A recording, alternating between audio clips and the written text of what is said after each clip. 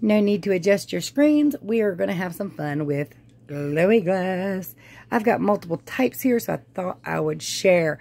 Now, of course, we've got the uranium glass. By the way, for anybody who's curious, this just lights up under a black light, this color.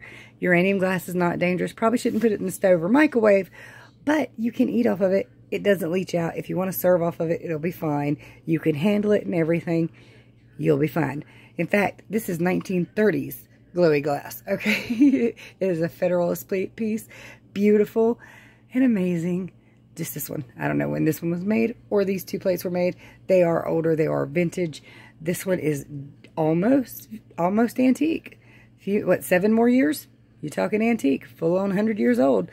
And these back here, you can barely see it in this light. My eyes see it great, but in this light, it's a little different. You see that little green hue inside of it? I thought that was uranium glass in these, but now I am thinking it is manganese after the stuff I've just read or saw. So, and I never would have thought to check that ever because it's aqua blue. But it might, I don't know for sure, that might have some uranium glass in it, or it just might just be manganese. Now down here, look, I'm not sure if that is selenium or cadmium. It's beautiful though. It's a bright orange cup and it's glowing. Very beautiful. And it's probably cadmium, just like these pieces are. This one here, which is considered amberina down here. And then this, ain't that beautiful. And that is just a bright red cup with the lights on. So, and then you got this right here. I am not sure if that is selenium. I think it's selenium. I think this one here is either selenium or manganese. But selenium is usually pink or peach.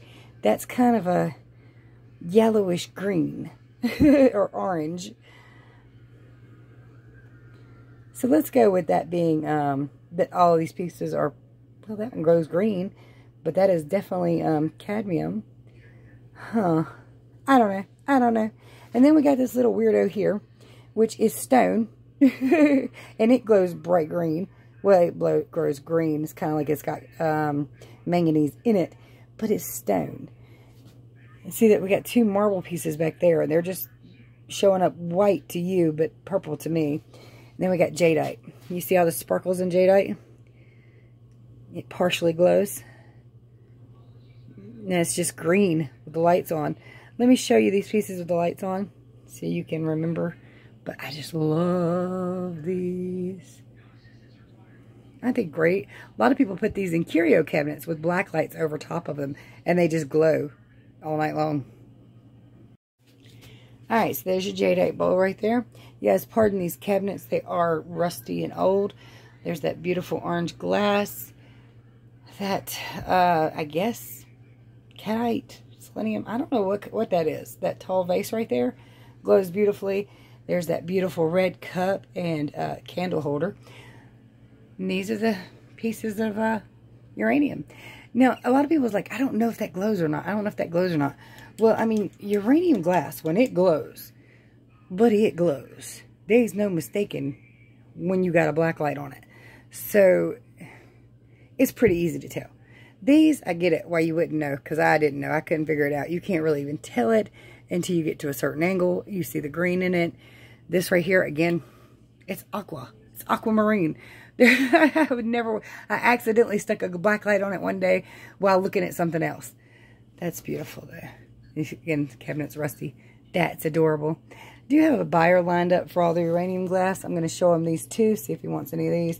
He's bought quite a bit of glass off of me before at a flea market, so I'm going to take it out there, see what he thinks. But actually this piece, I might want too much for it, and that one back there too.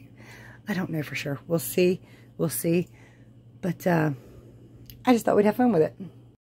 Here's another piece of amberina, but you need to know that only the orangey portions of certain pieces will glow. So like the yellow portion doesn't. The red's got a little bit, but the orangey portion is what will glow. So glowing glass is a hot ticket at the flea market. I've only ever brought a couple pieces out before. Never really tried to sell it or put it out in the front. Put this stuff out in the front, and within the first 2 hours, I sold all of it for about 70 bucks. I had about 18 in it, so that's not bad. I'm pleased with it.